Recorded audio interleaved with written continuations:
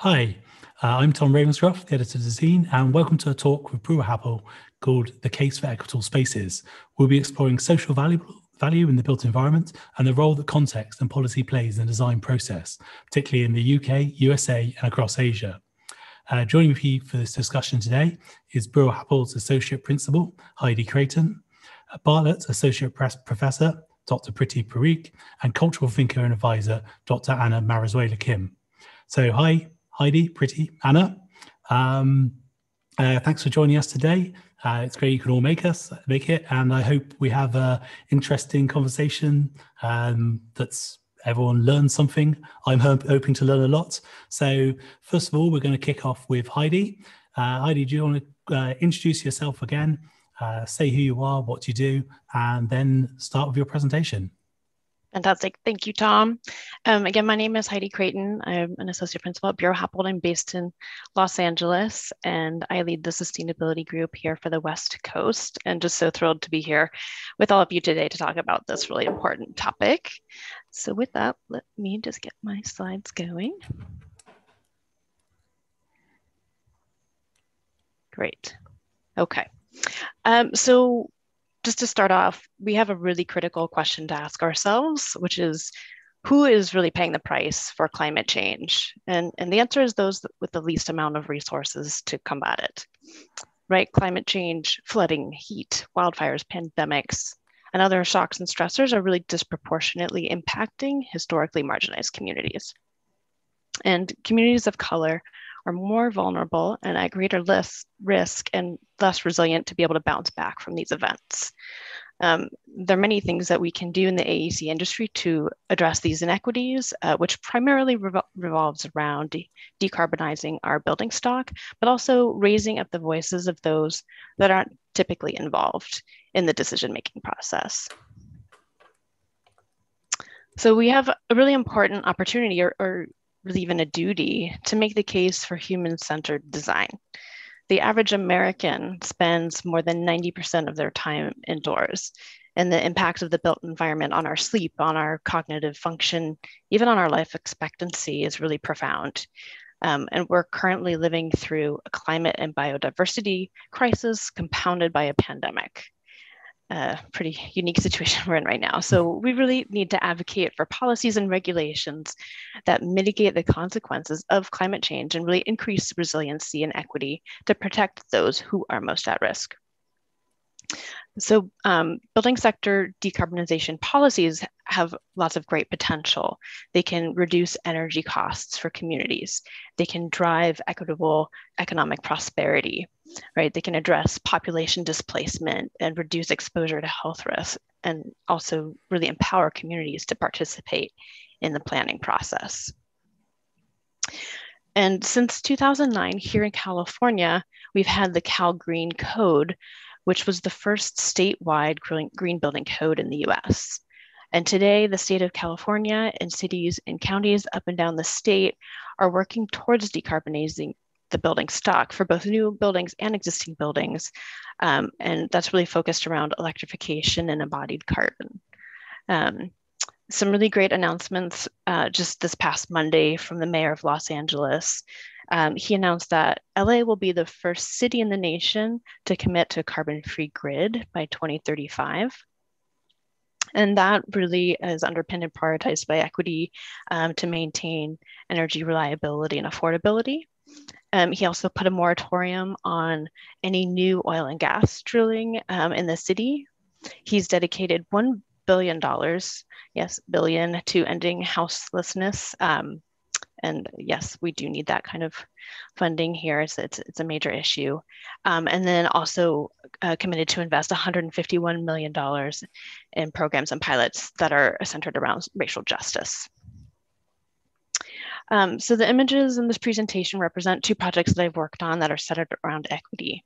The Our County project is the first county-wide sustainability plan for the County of LA and included a series of 11 participatory workshops. The ambitious plan put social equity really at the core to address historic, systematic, and even institutionalized policies that we've created that have disproportionate pollution impacts on low-income and communities of color. So we developed a really innovative approach to the stakeholder engagement for organizations representing public, private, and nonprofit sectors. But we also engaged with and compensated community-based organizations in each of the 5 county supervisor districts. So those organizations played a really key role in uplifting equity discussions, both by participating in the design and the facilitation of these workshops, but also to ensure that the discussions were inclusive of the perspectives of these low-income communities. And it was really wonderful. At the start of each workshop, the county chief sustainability officer began each one with a land acknowledgement. And it was a really poignant way to start each workshop by honoring the land of the native populations. And as the most populous county in the US, LA County is actually home to 1 in 33 Americans whose lives will be improved by this plan, and that includes me and my family. And then finally, this is an image of Santa Monica City Hall East. It's a 50,000 square foot building, which is pursuing full living building challenge certification. And this rating system really embraces biodiversity and humanity. The tool addresses many things, but it includes human scaled living that's really focused on creating walkable and pedestrian oriented communities. Biophilic design is a core tenet that really connects building occupants with nature. They require that you grow food on site for healthy local food to really address community needs. And there's other strategies around beauty and equity in this rating system as well. And by working to achieve LBC, the team vetted over 1,000 products to eliminate toxic red list chemicals. And lots of great outcomes there. It improves the health outcomes, not just for the building occupants, but also for the manufacturing workers, the construction workers, the fence line communities, the first responders, everyone who's impacted by our material choices. And the architecture, engineering, and the construction practices behind this project really consider not only the environment, but also climate change and the human health aspects as well. So the building really represents an image of transparency and openness to the citizens it serves, and we really hope that inspires many other projects to meet this rigorous criteria for sustainability, resiliency, beauty, and also equity. Great. So, do you want to end the slide so you go back to looking at you? Perfect. So, that's interesting that you talked about the LBC, the certification. Like, it's certification I'm aware of, but I don't think it's been adopted hugely, especially over here, maybe less so. Can you just tell me very quickly, just explain exactly what it is to our audience, and then given that it sounds like it's a broadly positive thing, why you think it's not being adopted more, or what needs to happen to get it to be adopted more? 3 questions there in one. Great. No, that's all great questions. So I would say it's LEED or BREEAM on steroids. Okay. It's intense. It's a deep dive. Okay. But it's I think it's really about unpeeling so much of what we've done to the built environment in the last 60 or 70 years, and really going back to using passive measures, to using healthy materials, and to, instead of forcing nature into submission, really embracing nature as part of the project. So it's not for the weak at heart. It's a challenge. It's a commitment. Some of the other things. Quickly say how it goes further than LEED and BREEAM, which are kind of global sustainability certifications for anyone who isn't aware. Yeah, so you have to, along with the equity focused things I touched on, you also have to have it be net positive energy and net positive water. And then I did mention the materials red list. That's intense. So the thing that's beautiful about the Living Building Challenge is you actually need to show an entire year's worth of utility bills showing zero or there's, they keep upping the game. So it used to be net zero. So this project is meeting net zero, but now new projects need to be even net positive. So generating more energy and providing more water than what's being consumed by the project. So in Southern California, where it only rains here 3 months out of the year, actually water was extremely challenging piece of this project. And our team just poured their heart and soul into it, going through the permitting process and making the authorities having jurisdiction feel comfortable with the building systems that we were proposing on the project was even more than the design and engineering of the project. So just some quick examples. It's the first rainwater to potable system in the state of California. So when you go and drink the water, you're drinking the rainwater, which I think is just so incredible. And it also has composting toilets, which is basically a foam flush. So that's all treated in the basement of the building. But again, like I said, our hope is this is one of the larger Living Building Challenge buildings at 50,000 square feet, that it will really inspire other projects. I think for some clients, it's hard to be the first one out of the gate. So to have other projects to look to and to learn from is extremely valuable. Heidi, it's interesting you mentioned water sanitation. Was there a divide between lower and higher income residents in terms of access to those type of services and the nature of services? So this is an office building in the permit center. So it's basically all of the city's services are going to be in this building. So the public will really only be engaged with the permit center piece of it. So there will be public restrooms available, but hopefully other people will come into the building too, just to check it out and use the restrooms. But honestly, you would probably walk in and not even realize it was anything special or unique. But you're broadly saying that you hope it kind of breaks down barriers, kind of can be used so other people, if they're building a library or etc., you can point to it and say, look, this works, we can do it, like people should be designing to this. It's not an unreasonably high benchmark. This is totally doable and something we should be doing. Yes. And, the city of Santa Monica really expects high sustainability goals from anyone who's working and developing in Santa Monica. So I think they felt like it was really important for them to lead the way and show that they were extremely committed to this level of sustainability. Great. That's a bit of a lesson for me. So glad I learned that. Moving on, next, Priti, do you want to introduce yourself again, explain what it is you do, and then give us your presentation? Sure. Hello, everyone. I'm Dr. Priti Parikh. I'm an associate professor in University College London, Bartlett, and I head the Engineering for International Development Center. So what we do in our center is we look at how to improve the environment, living conditions, and provide infrastructure to very marginalized populations who would be based in Latin America, Sub-Saharan Africa, and South Asia. I will just share my screen so I can provide a bit more context to that.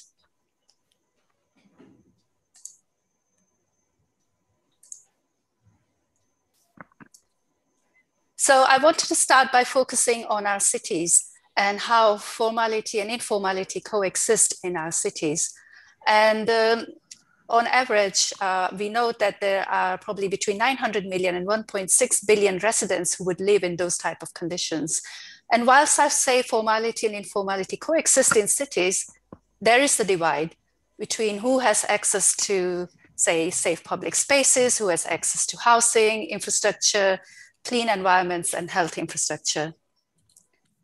And in particular, residents who live in informal settlements, they have this compound effect of struggling with lack of access to infrastructure services like water sanitation, poor management of solid liquid waste, but they mostly reside near natural drainage paths and water bodies because they need to source water. But that means they are much more vulnerable to climate change. So if you think about the compounded effect, it means that they are extremely vulnerable on top of the existing challenges they face. And I'm just going to throw some high-level stats at you once again. So 2.2 billion people on this planet do not have access to safely managed drinking water. Nearly 4 billion people do not have access to safely managed sanitation. And 3 billion people lack access to basic hand washing facilities. And then on top of that, we know that around 3 billion people have been affected by flood risk. And most of them live in those type of settings.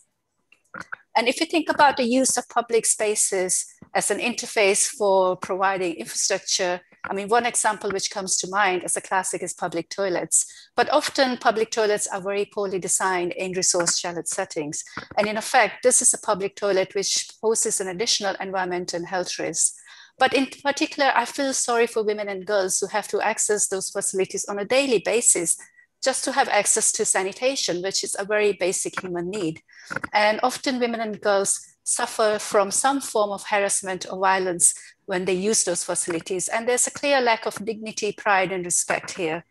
But it's not just about accessing public toilets, where generally when we think about public spaces, in UK, over 70% of women say they've suffered some form of sexual harassment when they've accessed public spaces. And this is not just a problem confined to Asia or to UK.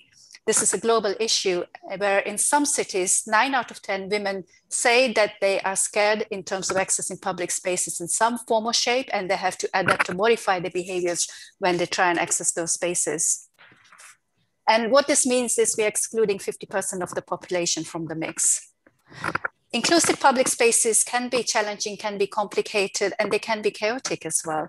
And I've seen that in my work in slums, where after providing infrastructure, residents took it upon themselves to upgrade their housing stock. The provision of infrastructure and cleaning up the environment also generated new social networks and economic activity. In fact, my work demonstrates it generated a multiplier of 20 times the original investment in infrastructure.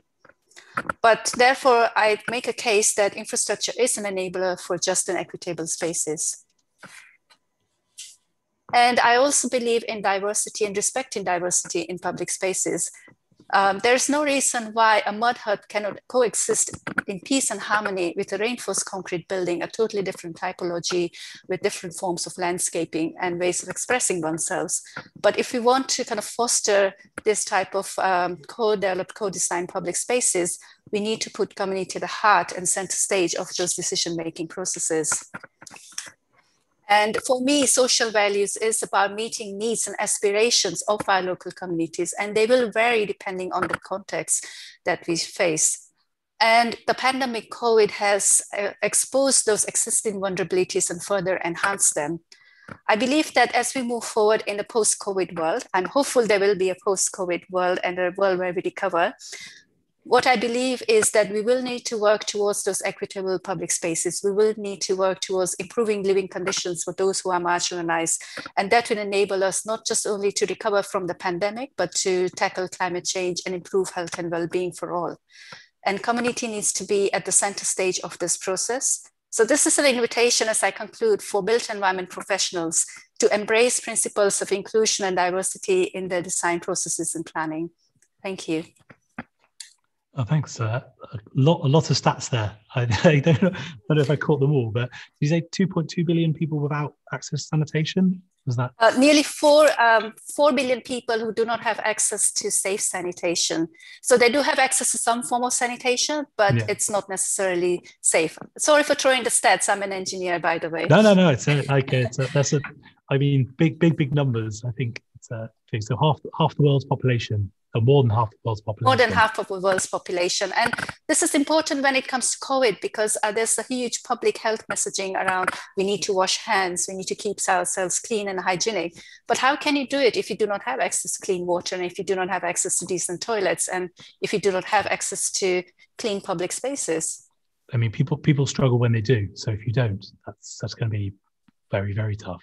And with that, numbers obviously huge, and I imagine is growing as the populations of South Asia, Africa, areas you talked about are growing as well. And will that be, I assume climate change is going to make that worse or kind of impact those communities more. So there's some level of urgency about what needs to be done. So do you have any kind of level of positivity about the fact that change will be able to happen, and how do you think that will manifest itself? So I'm going to bring the pandemic back in, because one of the worries I have, I'm going to start from the negative stories, Tom. Okay. One of the worry I have is with a lot of resources being allocated, directed to tackling the pandemic, as it should be, and to vaccination and recovery, would that detract investment and resources for improving the built environment, improving housing, infrastructure, and public spaces? But then equally, my argument is that if we want to tackle COVID, if we want a green recovery pathway, we will have to invest in infrastructure. We will have to invest in those public spaces. And I sense that there is that resonance or acknowledgement globally with policymakers that we do have to take action for climate change, which is urgent. We do have to invest in health and well-being, which is more sustained and which is not just a knee-jerk reaction. So I am cautiously optimistic and positive that there will be investments in the right direction, and there will be resource allocation and policies which will help us to recover from COVID, but also address some of those gaps and inequities we have. Yeah, so cautiously optimistic that potentially, if the right moves are made, then things could move in a positive direction. Okay, and then next on to Anna. I'd like to ask Priti, I mean, and also Heidi, I mean, given the fact that we're re-envisioning all of our infrastructure in light of the shutdown and the emptying of spaces, don't you think that this is the time that we can really push for some sort of radical transformation of infrastructure? And I would think, Priti, that there would be a greater emphasis on sanitation, given a concern with viruses and transmission. I mean, one would hope that these health concerns would take precedence. The second thing I wanted to ask really to both of you, and maybe we can table this at the discussion, but you know, from my experience, there is a lot of desire on the part of professionals in the built environment to have community-led processes of participatory design, but there really isn't the mechanism, or rather, we're still developing really good tools that can act as an interface between sort of these, you know, the larger industry and the ground up. So maybe that's something that we can talk about. I'll touch upon it in my presentation as well. I've made a note, so we'll head back to that at the end. The disconnect, I suppose, between the people working in the built environment and the communities they're designing for, and kind of what needs to be done to kind of bridge that gap, I think is what you're saying. But anyway, so very quickly, just reintroduce yourself and then give us your presentation. Well, first of all, thanks for inviting me to this discussion, Dezeen and Buro Happold. My name is Dr. Anna Maruzela Kim, and I guess in this context, I would say I am an intellectual who is interested in ideas and concepts, but one with a deep appreciation for practice and practitioners. And I try to live between those worlds as much as possible to build bridges of understanding across them and reach broader publics and diverse audiences. So I am a thinker, a writer, an advisor, an activist who works broadly at the intersection of culture, urban futures, aesthetics, and civic thriving. And I will share now on my presentation. For most of my career, I've been a member of institutes of advanced study, primarily in the US, but also in the UK and in Berlin, and have recently stepped out of the ivory tower of academic think tanks to consult to industry, working with Foster and Partners in London, where I became familiar with some of Buro Happold's work. Okay, so can you see that all right? Yep. Okay. So these are sort of the three worlds that I'm living in, and I'm going to give an overview of sort of the foundations of some of my thinking and projects in the past with the Thriving Cities project, which was a US-based research experiment. Currently as advisor to an ambitious collective of designers called the Center for Conscious Design, and then some future project work with the newly launched Center for Creative Arts, Cultures, and Engagement. So first of all, though, I'd like to preface this overview of my work by asking the question, what do we mean when we talk about equitable space in the first place? Because it's not altogether clear. And for me, this is a productive starting point. This is an image that might spring to mind as an equitable division of space. And I think it's instructive because I think it illustrates what we're not aspiring to create. And as an historian, I think, Tom, you also joined me in this. This could be the beginning of a reflection of a long history of attempts to design equitable spaces, because this is not the first time we've attempted it. So we might want to think about why this time we're doing it differently. Let's see, sorry. Next slide. Okay. And you know, picking up on Heidi's point, and from a philosophical point of view, I think there is an unspoken but underlying premise of this subject that brings us together. And I think it's important to bring it to the surface and articulate it, as it brings a sense of urgency in making a case for equitable spaces. And that is a concern with equity and fairness in society at large, of who gets to take up those spaces, who gets to be visible and have agency to voice conditions of radical inequality. That is the legacy of an unequal share in the goods of society, including spatial goods, not just shelter, but also access to the public sphere. And by that, we might also include the digital realm. And then thirdly, we should acknowledge the radical shift in our perception of space itself that makes its equitable division doubly challenging.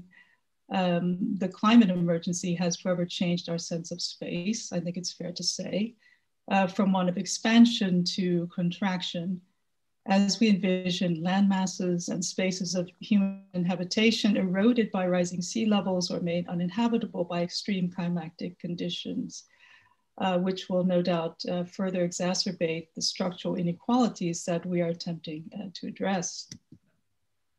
So that's quite a few challenges here, but I think it's important to state from the outcome, because I do think they give a sense of urgency to this project and make it distinctive in our time in history. So my work began about a decade ago when a group of us at the Institute for Advanced Studies in Culture at the University of Virginia began thinking about how we might articulate, capture, and build tools to advance a richer conception of human thriving in the city beyond an economic model or measures. And many things came out of this 5-year experiment between research and practice, but I think most valuable was the creation of a new framework based upon human ecology of intersecting goods or values that place them in dynamic relation.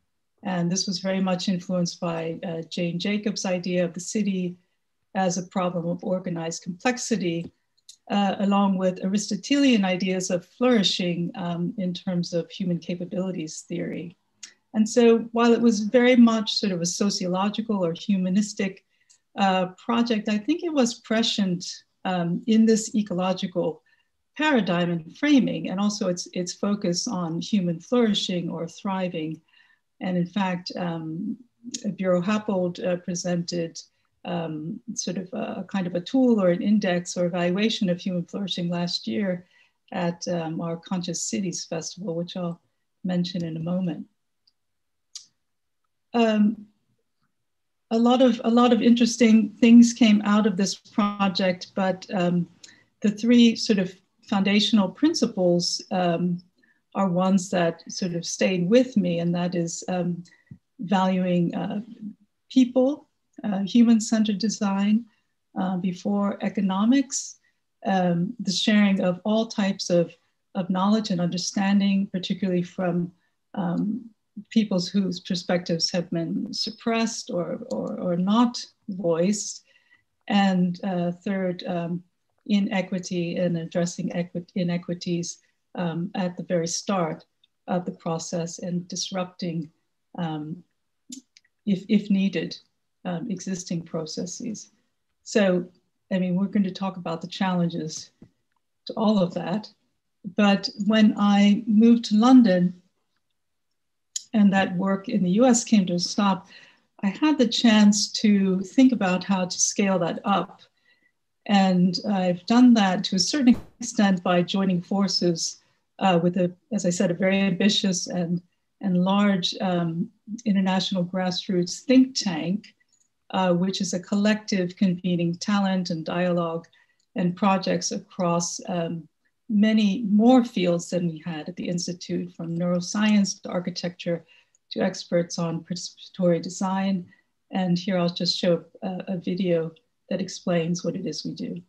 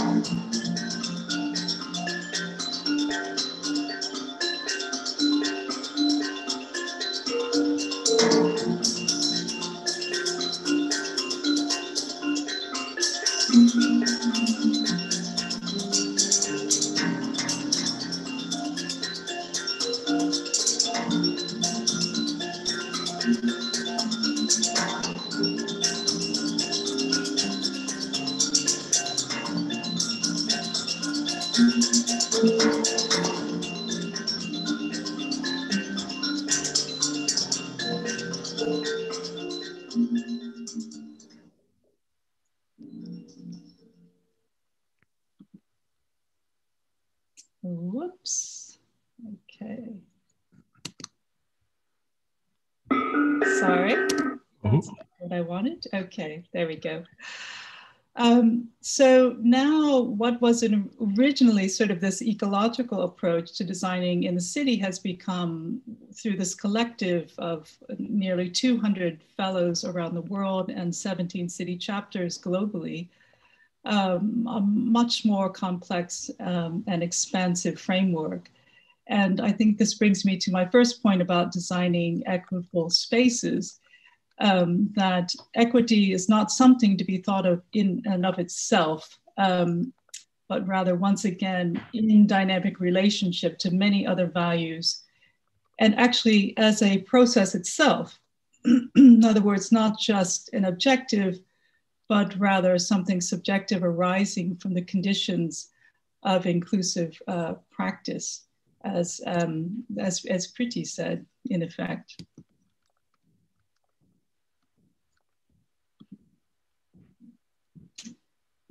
And sometimes to effect this inclusion in public spaces, to feel safe, as she said, as a young person or a young woman, which is the necessary precondition of equity in spaces, sometimes takes a very great force of policy or an event, I would suggest, to break down the barriers for the people we want to invite in and welcome into these spaces.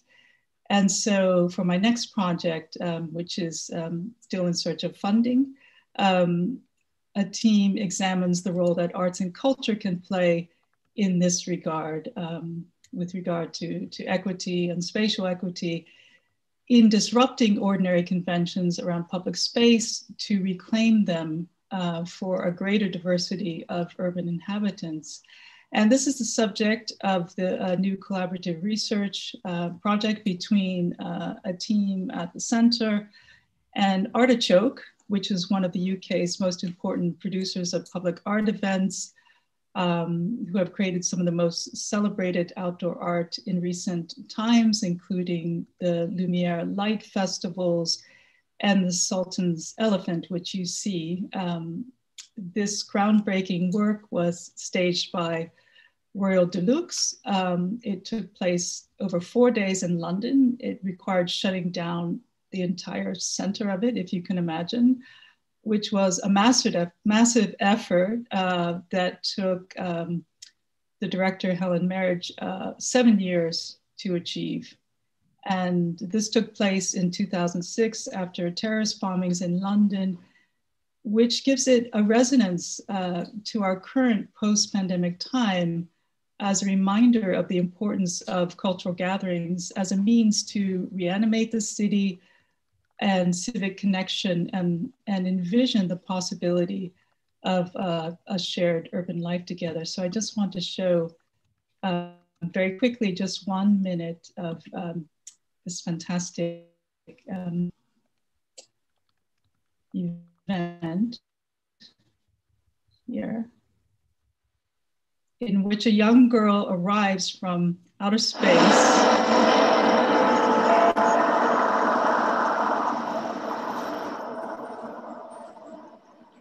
in search of an elephant.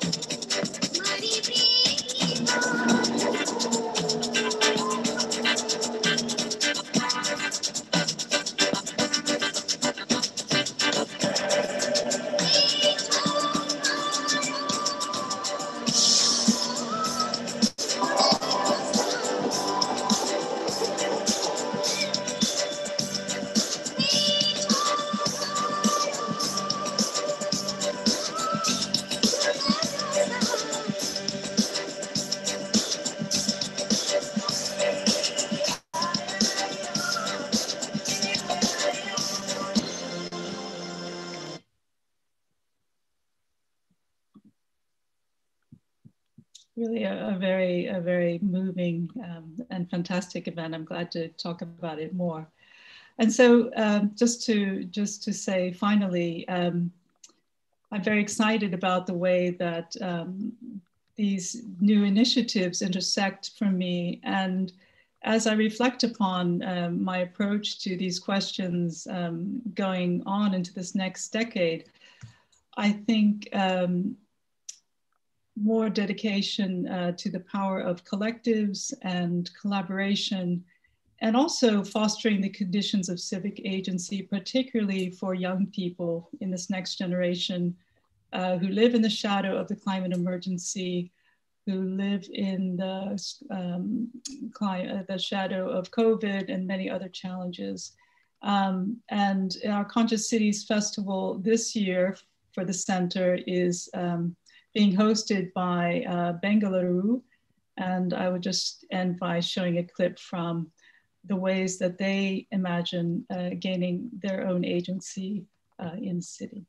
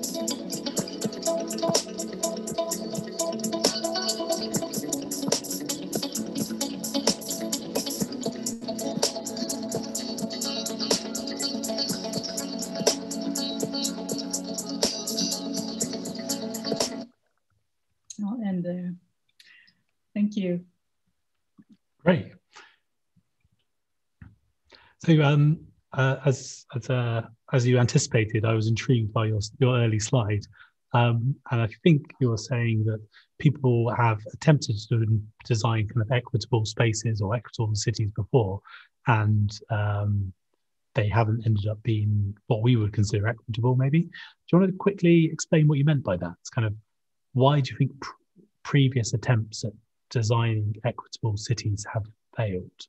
Kind of historical attempts. Well, that's a big question. I mean, I think that would be a completely different presentation. But I think that I would really like to focus on what are the challenges today.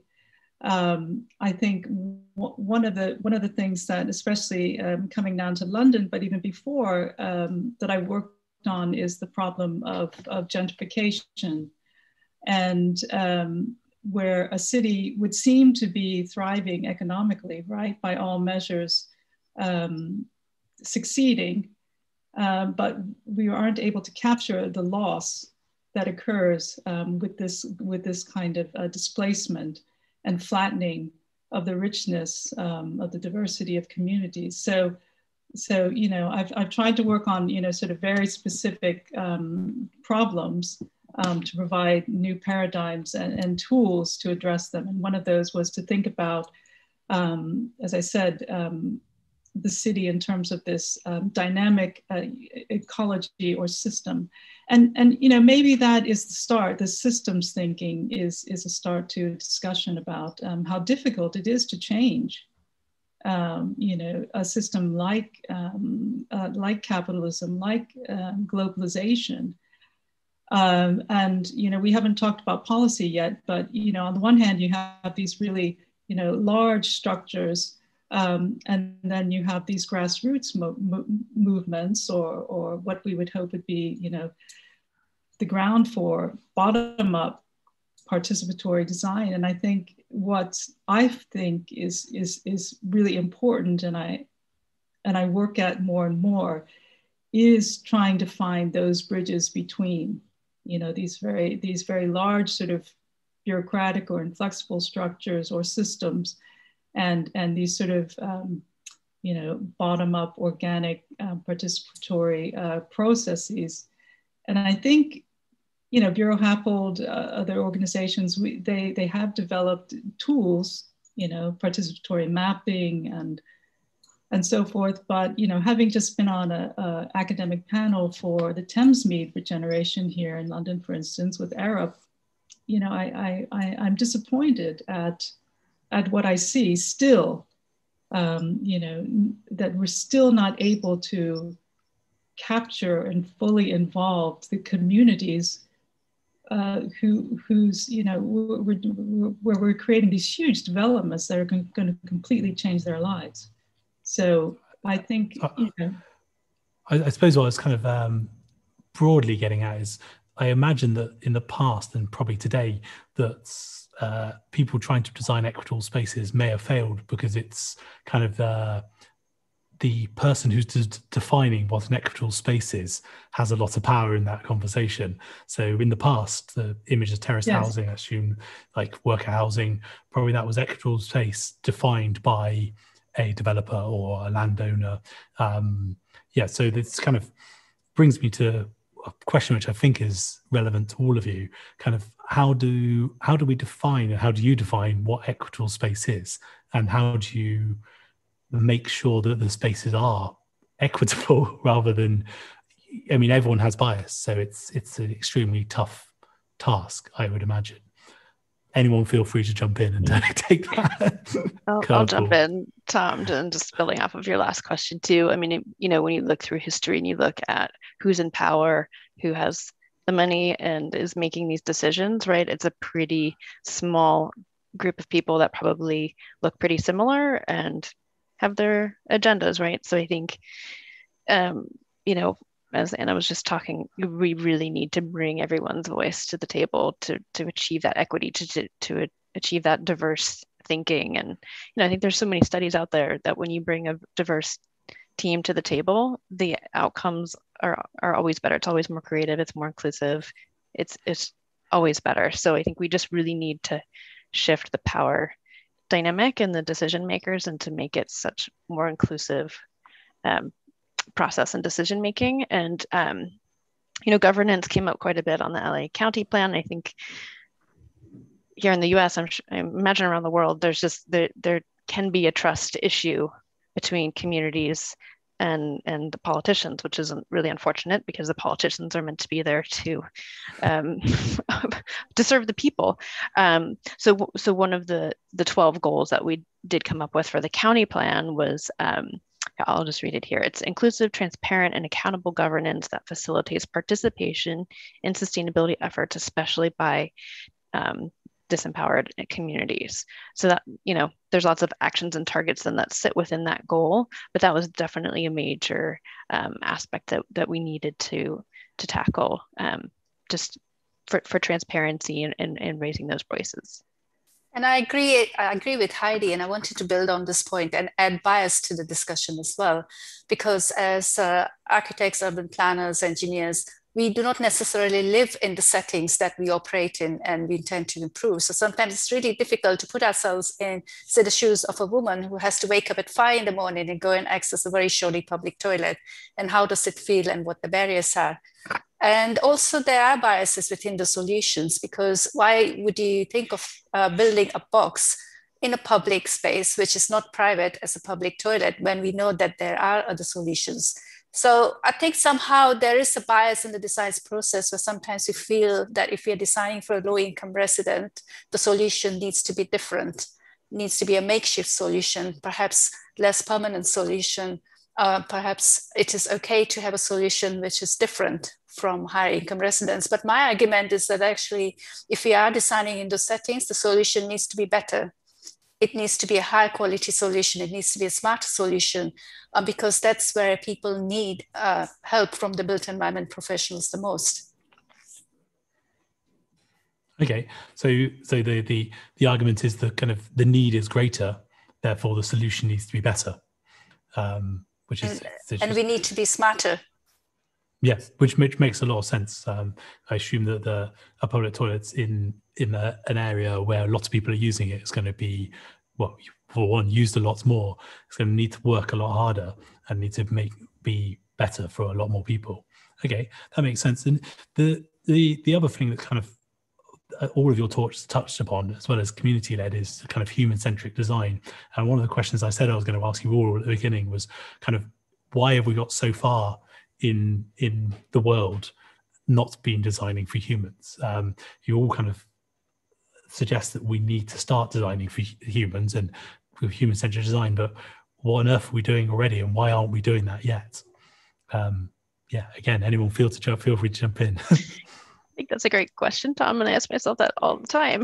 But Anna said in her presentation, we need to value people before economics. Okay. So again, I think in our project work, there's a very small group of people who are informing the design and the engineering, the process, and making the decisions. And it's just so critical that we pull together more diverse teams and just pull in as many voices as possible and really understand who is being impacted by our projects and just embed that in the process. It's not typically how we've done things, but I think it's really how we need to move forward. And also to, the economics piece, right? It's so much looking at that first cost.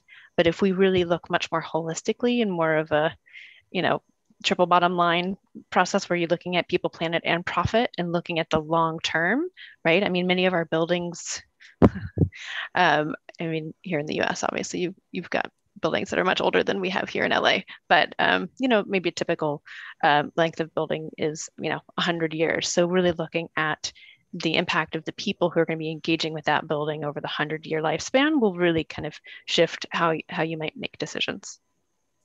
Okay. Heidi, and I was reflecting on the definition of engineering as it was many years ago, which was about harnessing natural resources for the benefit of mankind.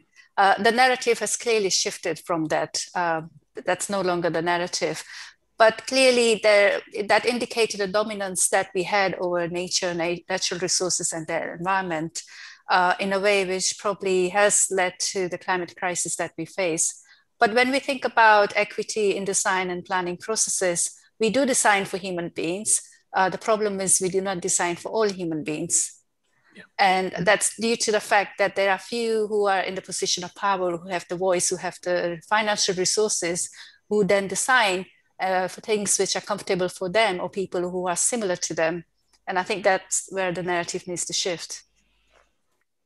And I assume the narrative shifts by involving the communities. Involving the communities and diverse stakeholders as well. So thinking about who has a seat at the table, who has access to those resources and what they can do to leverage those resources.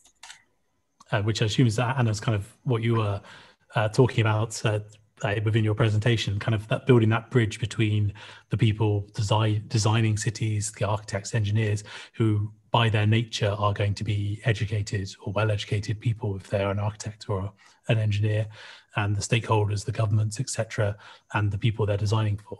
So is that how do we build that bridge? I suppose, Anna, for you first, that question. What kind of steps need to be taken? Right. Well, and you also asked the question about, how do community-based practices then get scaled up? We have these projects, but then how do we have a global effect? And I guess, for me, the two go together because, and this is why I have sort of turned to this idea of collectives and collective intelligence, because what it does is it brings together expertise, but that is also very culturally and community-based across cities, and cities then learn from each other. So what you're doing is you're leveraging, sort of local expertise. So it is very community-based, but then you're creating a global movement. In this case, a more conscious approach to design, which is empathic and equitable.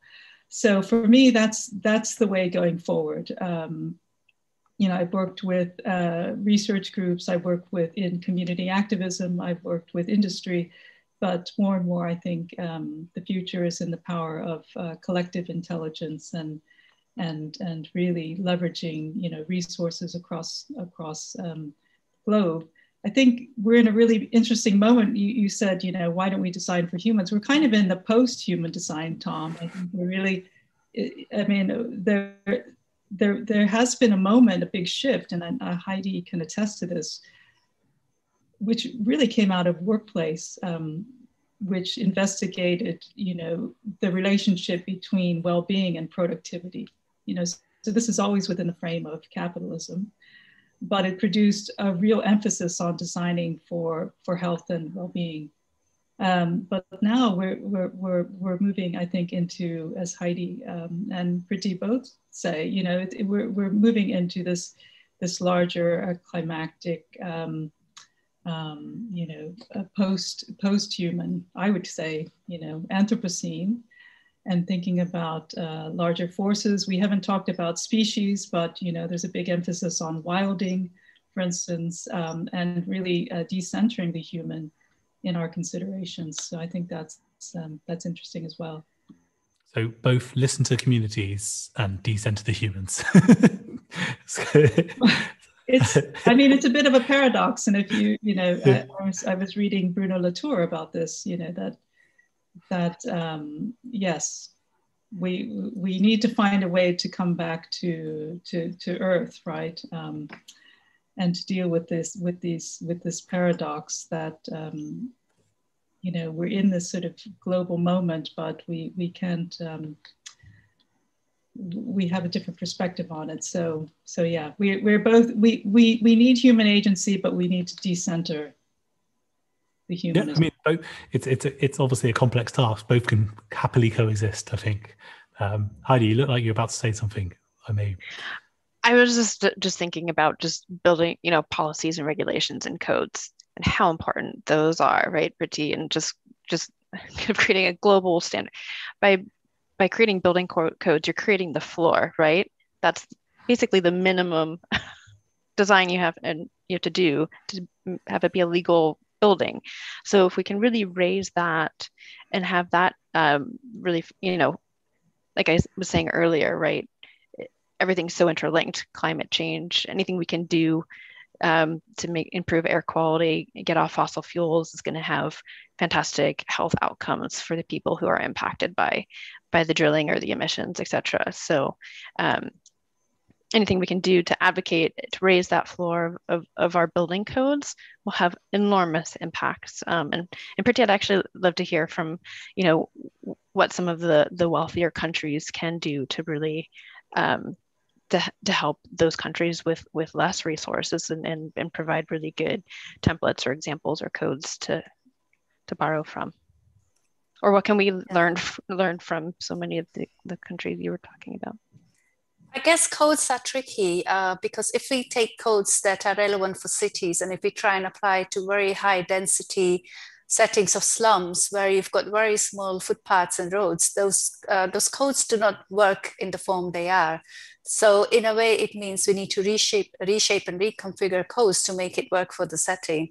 But there's an added complexity of scaling up this process because with community-driven processes, you have this long period of building trust and engagement and participation on one hand, but you then need, say, the engineers, you need architects to go and design houses, to design pipes for sewers and do some of those design processes as well.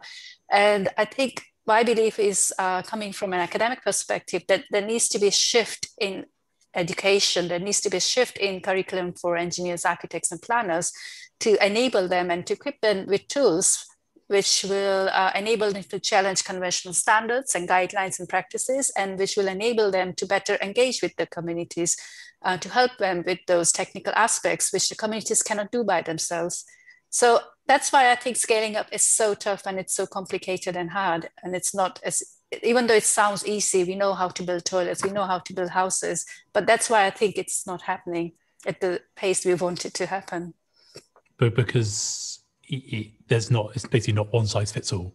Is that each solution needs to be appropriate for the setting. Therefore, scaling up you can't just repeat. You need to talk to every community to find out their needs. Okay, we've all been, well, seems to be a lot of talk about community involvement, community engagement. It says it's one of those terms that seems to be on every development now, kind of community-led or community engagement. It's like a bit like greenwashing, community washing seems to be in every development. So how do we encourage how do we encourage community engagement to be done properly, I suppose? Rather than just have a meeting, tick some boxes, right, we consulted the community and then build a tower block or whatever it is. Any thoughts? Well, I'll just say, having been involved in these discussions, that you need good tools and you need good processes.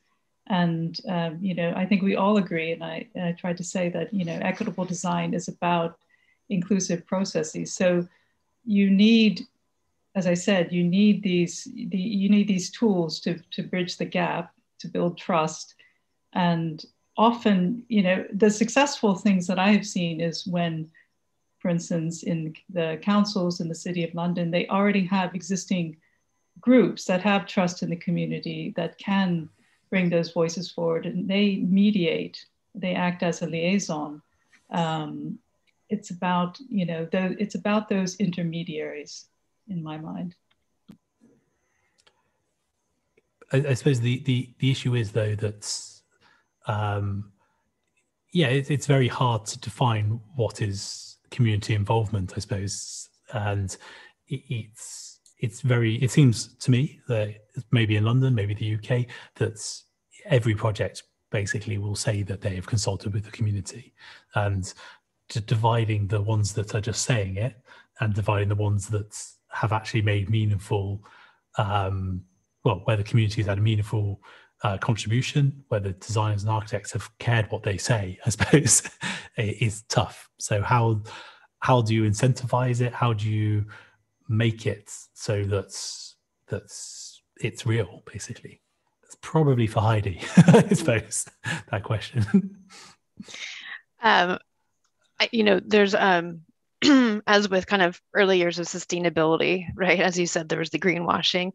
So having these third-party tools are so helpful, and there's a lot coming up more in the equitable process space. And honestly, I think using those tools just gives it a lot of rigor, it gives it structure, gets everybody on the same page, and it's a process that can,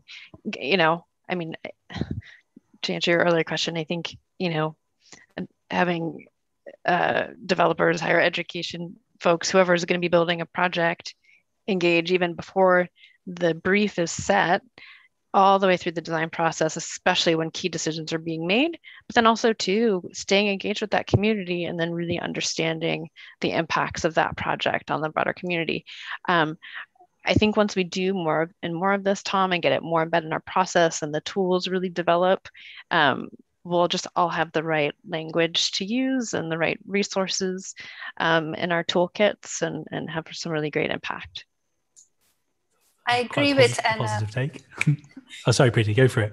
Sorry, and I was just about to say, I agree with Anna and Heidi, the need for tools and very practical guidelines to work closely with communities to co-develop projects and interventions. And I think this needs to be embedded in education from the outset, so that we kind of create this new generation of professionals or policymakers, with the hope that some of them will go into policy, will have this position of influence, who will embed those tools in their processes. And an interesting example comes to mind from South Africa, where a government official visited a community. They discussed a community garden project.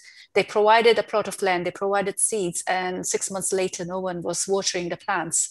And they said, look, we've consulted the community. This is a participatory process. And why is the garden not flourishing? So it's a bit like that everyone thinks that they are engaging in a participatory process, but whether it's really participatory or not, it's a different story. And sometimes it's about digging into motivations and needs and aspirations as to why would people want a garden, who would want to maintain the garden, because we can install the housing, we can install infrastructure, but who operates and maintains it is an important question as well. Okay, it's actually just a little bit over time, but we've got some questions online, so I'm going to quickly run through those. First one, which directly relates to what you were saying then, Priti, is from Andrew Mole, who asks, so should we concentrate on making who is well-educated diverse? I assume the idea being that if you make the decision makers, the architects, the engineers, a diverse community, then this will better reflect everything. That's kind of not solves the problem, but is maybe the first step. Yes, I think so. I think that there needs to be this trickle up rather than trickle down effect, where we need diverse groups to be represented, need them to be at the table, and need them to be in a position of power. Because especially when we think about gender inclusion in cities, for example, it almost feels that 50% of the city or residents in the city are invisible, and somehow spaces are not designed for those 50%. So I think having a voice at the table will make a big difference. Yeah. Either Anna, Heidi, want to add anything, or is that just all agree that a more diverse community of people building our cities, making decisions, is better for the city? It seems. Absolutely agree. We've done some just studies and metrics of our gender and our ethnic diversity within Buro Happold, and seen some successes, but also seen some areas where we can improve. And upon seeing that data, we are actually doing better than the state census data. However, we realized that in the city of Los Angeles, especially, our staff was really not representative of the local community. So it was hugely inspiring to see that data, and our staff got hugely involved in mentoring programs. So we've got about 40% of our staff who are in mentoring programs, mentoring middle school and high school students, so they're even aware of our industry and get them excited about it. So we just realized we need more diversity in education, and so that we can even hire those candidates and have them working on our projects. So hopefully that's had a really positive impact, and we'll continue to do that. Yeah, and I know that also Priti is involved in mentoring, and I want to say that is a large part of being a part of a global collective is that aspect as well. Reaching out, from London to Bengaluru to Latin America, and it's really what needs to change. Okay, and slight change of tact here, but talking about community-led and community engagement, we've got a question from Paula Gallo, or Gaio probably, asking, are any of you actually working with children, and how do you go about getting their involvement on the spaces that are designed? Obviously, it's a community that hasn't really got a say, a voice as such. Well, there's a growing interest, and I think there is a new book published by the RIBA on, designing the city as if you were a child, and how that could resolve many of our problems if we did. And one of the areas that we work on, one of the domains at the Center for Conscious Design is playful learning, and designing landscapes that encourage curiosity. There's a project in Philadelphia that reconceived this pathway, through a derelict area on the way to school as an area of playful learning. So I think, there's a great deal of interest in those topics. Yeah, I mean, it's an interesting, but how do you actually go about getting a true idea? Because it sounds like it's quite a good test case on how you engage a community that, one, is hard to engage with, but also, two, probably doesn't know exactly what they need and want. So well, it is a bit top down, but let's say we get down on the ground to see from the child's view. And I think that, in a sense, if you can create an area where children can thrive, then adults can too. Let's put it that way. If we were to clothe all the children and feed them and create conditions where children could thrive, then everyone else could manage as well. So I think that's one of the perspectives. I've been involved in a couple of projects. One is in India, where I was working with colleagues in health to see how we can improve nutrition for infants and babies. And what was interesting is, I think typically when we work with adults, we do not think about the fact that babies crawl, and hence hand washing is even more important. Housing and floor in housing and play areas need to be clean and hygienic.